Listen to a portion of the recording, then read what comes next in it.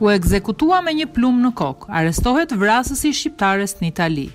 2 vite pas ekzekutimit të shqiptares Lavdie Kruja, autoritetet italiane kanë vënë në pranga një pensionist italian. Ai është 64 vjeçari Franco Vignati në Pavia. Sipas mediave italiane, pensionisti akuzohet si autor i vrasjes së shqiptares Kruja në maj të 2016-s.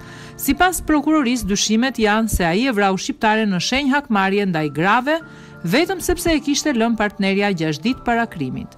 40 vjeçaria Lavdie Kruja, nën e 2 fëmijëve, jetonte në Itali prej vitesh, ku punonte si kujdestare. Ajo qullua me një plumb pas koke dhe u hodh në ujërat e Lambros. Kruja u zhduk në 30 maj dhe trupi i saj u gjet rreth 10 ditë pas krimit, në Isola Serafini pranë Piacenzës. Lavdie Kruja kishte emigruar së bashku me bashkëshortin dhe 2 djemtë e saj. Martesa e tyre kishte përfunduar në divorc dhe ish bashkëshorti ishte transferuar në Stradella së bashku me djalin e madh. Së bashku me djalin e vogël, Lavdia kishte gjetur streh në shtëpinë e një të moshuari në Miradolo, ku dhe punonte. Fal punës dhe ndihmës së të moshuarit, 40 vjeçaria, e cila njihej edhe me emrin Dea, kishte arritur të merrte me qira një shtëpi të vogël.